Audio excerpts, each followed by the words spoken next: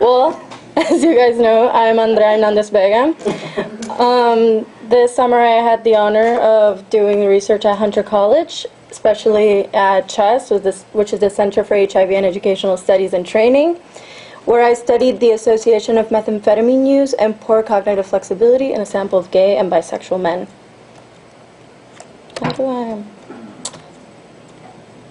It doesn't change. Okay, here we go. First, a little background on meth. Meth is one of the most addictive psychostimulants out there, and it is particularly dangerous because it is so easy to synthesize, and that makes it very accessible. In 2013, they did a survey that indicated that 595,000 Americans had used meth in the past month, so it is a very dangerous drug.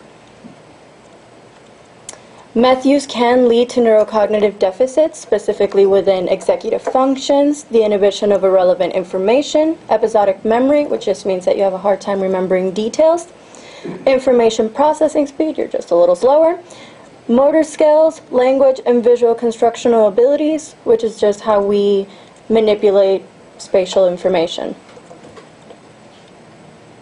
This is very important to study since crystal meth use can have these deficits. They can impair decision-making abilities, and within this sample, since they are meth using, that can affect the quality of their lives. Our hypothesis was that the amount of crystal meth use and the severity of the dependence will be associated with less cognitive flexibility in a neurocognitive decision-making task. Our methods. All the data that we used in this project was actually from a way larger study called ACE, which stands for Adherence Counseling and Education. Since it is such a big study, I am just here acknowledging all the lovely people that were involved in making it. A little bit more about ACE. ACE consisted of 210 HIV-positive gay and bisexual guys. They were verified to have HIV. They had trouble adhering to their antiretroviral medication, and those were at least 3 out of 30 days that they had these problems, and at least 3 days of meth use within the past 90 days. It has many components, but we're going to be focusing on what are timeline follow-back interviews, ACASI measures, and the neurocognitive testing. Timeline follow-back interviews is just that we would sit down with the participants and ask them about their behavior, and that's where actually we got one of the predictors, which was the number of meth use days. ACASI measures are audio-computer assisted self-interviews, which is just a fancy word of saying they interviewed themselves on computers. Although the sample is 210 guys, we'll be focusing on the 168 that actually went through neurocognitive testing. A little bit more about the sample. It was a racially diverse sample.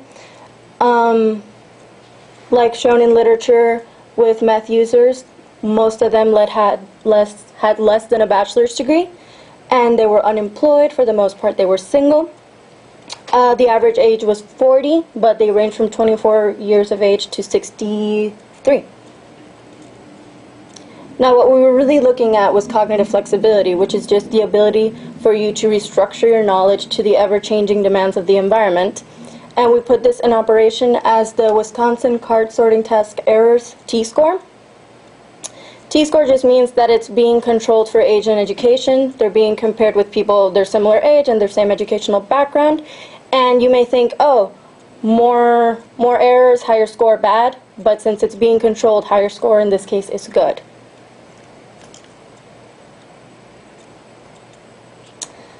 The Wisconsin Card Sort test looks something like this, and it just measures set shifting, which is the ability to attend to a particular stimulus, just dimension, just like color or shape.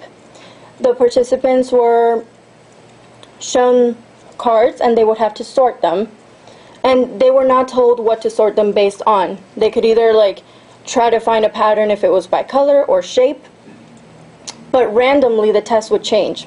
Maybe they would get the pattern and start with color, and then out of nowhere it would start saying, no, that was a mistake, that was a mistake.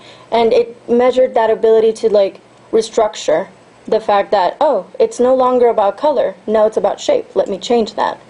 So it has to do with the competing stimuli that they're receiving. So the predictors that we used in this study was the Composite International Diagnostic Interview. We'll just call it CITI-SAM. That's just an interview to assess whether you have dependence to meth, and the severity of meth dependence and number of meth use days. Severity of meth dependence and assessing dependence may sound very similar, but the CITI-SAM asks questions more like how often have you used meth in the past month? Versus severity was more like, at the prospect of not being able to get your fix, how did you feel? How much did it worry you from 0 to 3?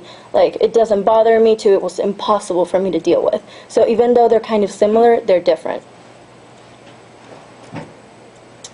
Our data analysis. We did a linear regression in SPSS where the dependent variable were the T-scores, and the predictors were years living with HIV, education, race, number of meth use days, the CITI-SAM, and the severity of meth dependence. As you guys can see, the ones that are not underlined weren't things that I had mentioned before, but they are things that can affect the statistical significance because they do have issues with cognitive problems. So we included it on the model. So you guys are going to see here a lot of numbers, but let's focus right here.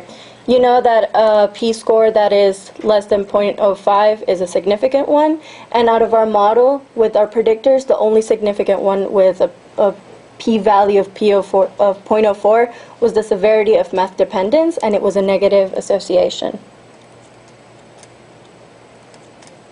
What all that really means is the severity of meth dependence holds a negative association with the performance on the Wisconsin CART sort. As the severity of the meth dependence increased, their scores overall decreased.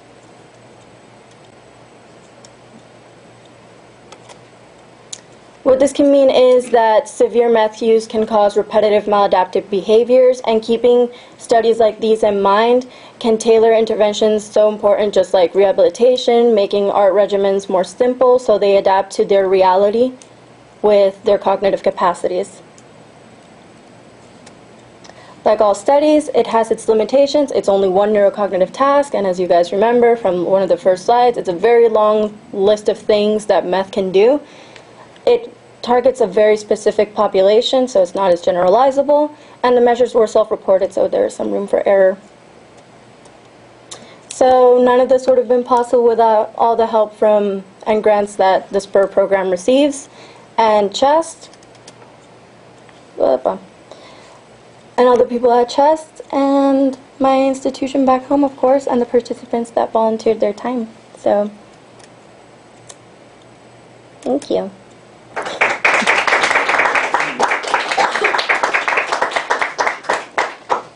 Any questions? No? Well, thank you.